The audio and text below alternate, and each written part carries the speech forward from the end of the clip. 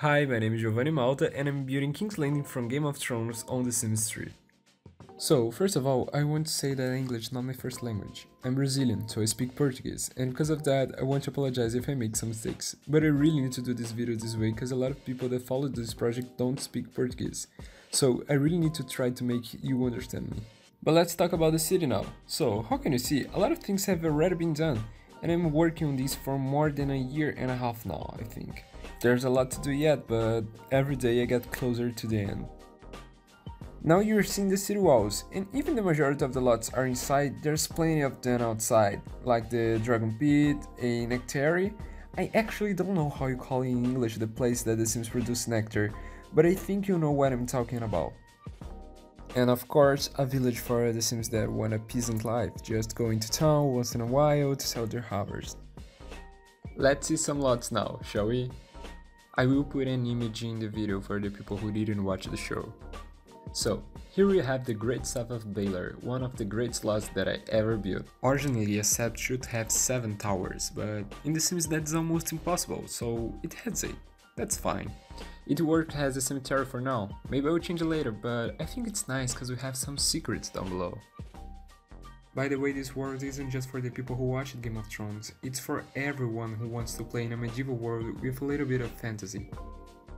And now, talking more about the buildings, the majority of them it's like this one, with a playable space and another decorative to give the impression of a huge city, without compromising your computer. This lot, for example, is a tower in the flip button. Your Sims can come here for drink, eat, socialize, and have some fun. And this one, it's the spa. In the first season of the show, it appears as the Littlefinger brothel. How can you see now?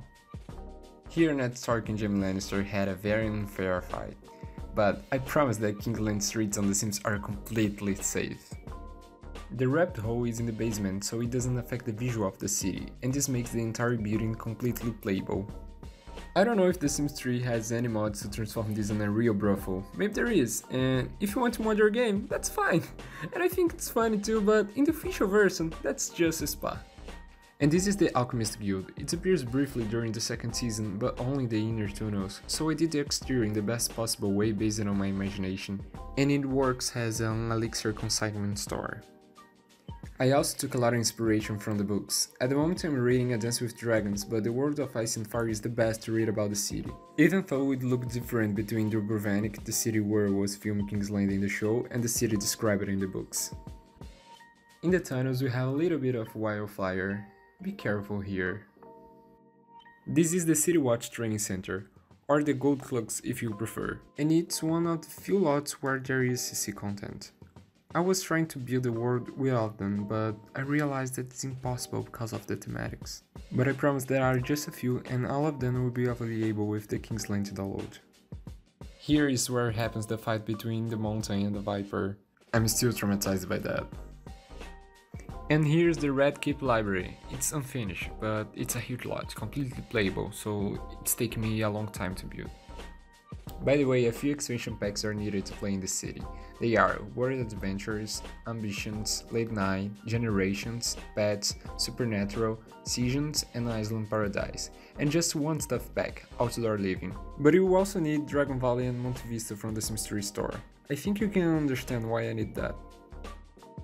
And going all the way up to the other side of the map, there is the small village that I talked about earlier.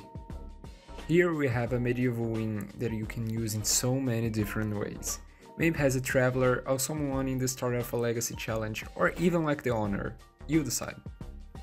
And with this beautiful view, I just want to show you the small step that the villagers can come to pray without going to town. By the last in this video, we have the square right behind the Great Staff of Baylor. If you have Monte Vista, it will be functional, and you can sell your harvest to the people of King's Landing. So, first of all, I want to thank all of you that are seeing my videos and interacting with me.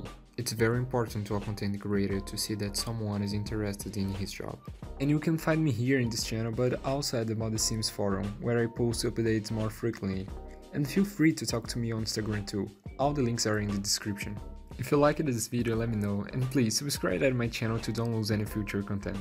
I hope to see you soon with more of King's Landing, and maybe we can build Winterfell, Highgarden, Dorne, and all of the other kingdoms of Westeros on The Sims in the next few years. So guys, wear masks and stay safe.